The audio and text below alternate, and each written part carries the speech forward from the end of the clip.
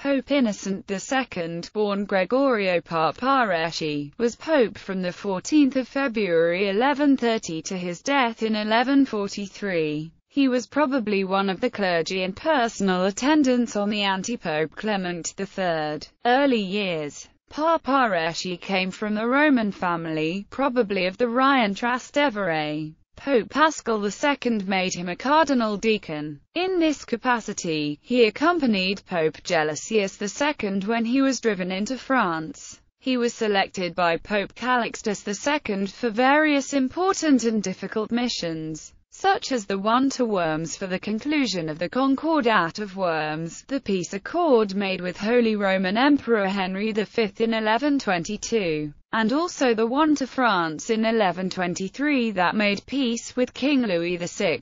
Election as Pope. In 1130, as Pope Honorius II lay dying, the cardinals decided to entrust the election to a commission of 8 men led by Papal Chancellor Heimeric, who had his candidate Cardinal Gregory Papareschi hastily elected as Pope Innocent II. He was consecrated on the 14th of February, the day after Honorius' death. The other cardinals announced that Innocent had not been canonically elected and chose Cardinal Pietro Pierleoni, a Roman whose family were the enemy of Heimeric's supporters, the Frangipani. Pierleoni took the name Pope Anacletus II. Anacletus, a mixed group of supporters, were powerful enough to take control of Rome while Innocent was forced to flee north. Based on a simple majority of the entire College of Cardinals, Anacletus was the canonically elected pope, and Innocent was the anti-pope. However, the legislation of Pope Nicholas II preempted the choice of the majority of the cardinal priests and cardinal deacons. This rule was changed by the Second Lateran Council of 1139.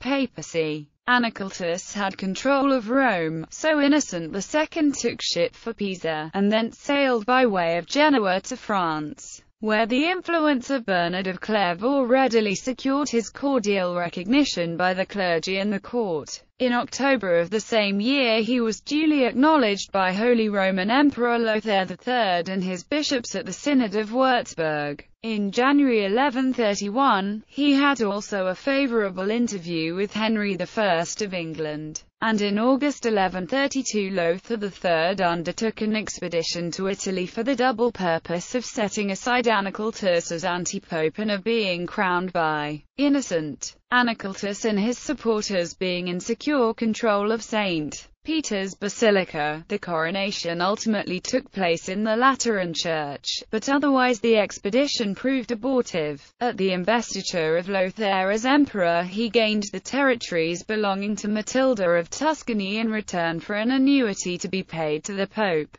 in consequence of which the curial party based the contention that the emperor was a vassal of the papal see. A second expedition by Lothair III in 1136 was not more decisive in its results, and the protracted struggle between the rival pontiffs was terminated only by the death of Anacletus II on the 25th of January 1138. Innocent took his cardinal nephew first, his nephew, Gregorio Papareschi, whom he elevated to cardinal in 1134, and then his brother Pietro Papareschi, whom he elevated to cardinal in 1142. Another nephew, Cinzio Papareschi, was also a cardinal, raised to the cardinalate in 1158, after Innocent's death. Second Lateran Council. By the Second Lateran Council of 1139, at which King Roger II of Sicily, Innocent II's most uncompromising foe, was excommunicated, peace was at last restored to the Church. Aside from the complete rebuilding of the ancient church of Santa Maria in Trastevere, which boldly features Ionic capitals from former colonnades in the baths of Caracalla, and other richly detailed spolia from Roman monuments, the remaining years of this pope's life were almost as barren of permanent political results as the first had been. His efforts to undo the mischief wrought in Rome by the Long Schism were almost entirely neutralized by a quarrel with his erstwhile supporter, Louis VII of France, over the candidate for Archbishop of Bourges, in the course of which that kingdom was laid under an interdict to press for the papal candidate, and by a struggle with the town of Tivoli in which he became involved. As a result, Roman factions that wished Tivoli annihilated took up arms against Innocent. Treaty of Mignano on the 22nd of July 1139, at Gallusio, Roger II's son Roger III, Duke of Apulia, ambushed the papal troops with 1,000 knights and captured Innocent. On the 25th of July 1139, Innocent was forced to acknowledge the kingship and possessions of Roger with the Treaty of Mignano. In 1143, Innocent refused to recognize the Treaty of Mignano with Roger of Sicily, who sent Robert of Selby to march on papal Benevento. The terms agreed upon at Mignano were then recognized.